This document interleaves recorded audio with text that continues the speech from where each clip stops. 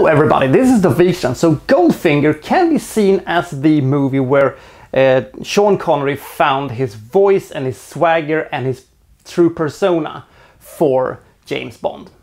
This is also the first visit to the Q branch. This is really where the swagger and big posters and of course the wisecracking jokes started to come into James Bond, and he became a slightly bit more of a cartoonish character, but still with the raw masculinity that Sean Connery had.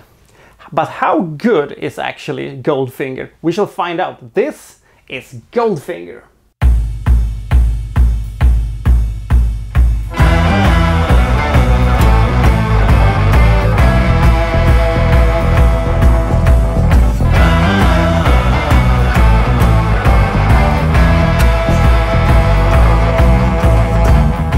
Goldfinger and James Bond's paths are crossed in Florida, where Goldfinger is trying to scam some people out of money in crooked card games, but James Bond of course stops him, and then he tries to find out more about this guy and what his plans are, and he finds out that he's planning to do some kind of an raid against the Fort Knox in Kentucky.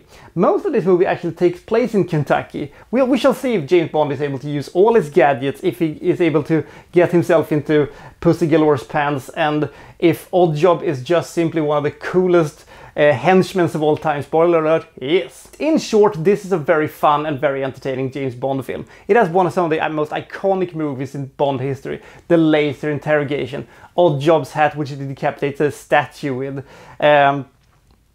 the presentation of the Grand Slam operations, which is low-key one of my favorite things in the James Bond film. This is basically a PowerPoint presentation on steroids. He can only use this thing once, because he can only tell this plan once, and it is basically just, we're going to go here and we're going to attack here, but he has built up these cute little models and stuff like that. It's really fun. Even when James Bond is incarcerated and not a lot of things happening, we still have so many memorable moments. We have so much colorful characters that we don't really care. I also love the high energy chemistry between Pussy Galore and James Bond. It's also one of the few occasions where the Bond girl is actually older than James Bond is. So we have iconic moments, a great car chase in Switzerland, we have a fantastic villain, and we're having one of the most iconic Bond girls of all time. And of course, Q really finds his, strive of, having these wacky, gadgets with the ejector seats and all that stuff. The story about, the Grand Slam operation and what Goldfinger is about isn't that important. The important thing of this movie is that we're entertained, and we are. Maybe you can make the argument that setting this movie up in Kentucky isn't too exciting. It isn't as exciting as, let's say, Istanbul or the Balkans in From Russia with Love, or Jamaica in Dr. No. But nevertheless, it is still a very fun movie to do.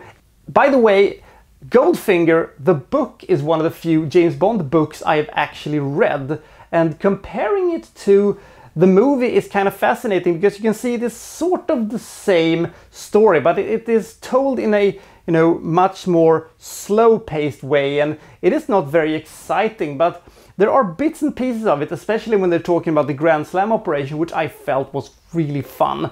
There are also aspects of this book that is kind of, huh? They're doing that? James Bond is actually quite a different character in the book, I think, than in the movie, especially, when Sean Connery was playing him. The mood and the character feels completely different.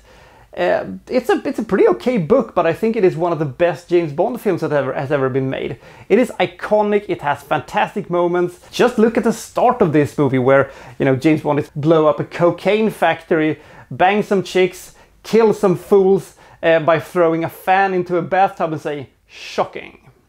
I mean, how much more cool can you get? And the rest of the movie is fucking awesome.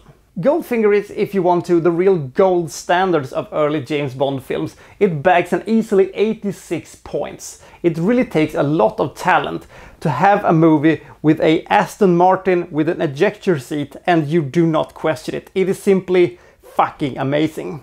So I'll see you next time for so-and-so reviewing, well, such and such. Thank you for watching. Thank you very much.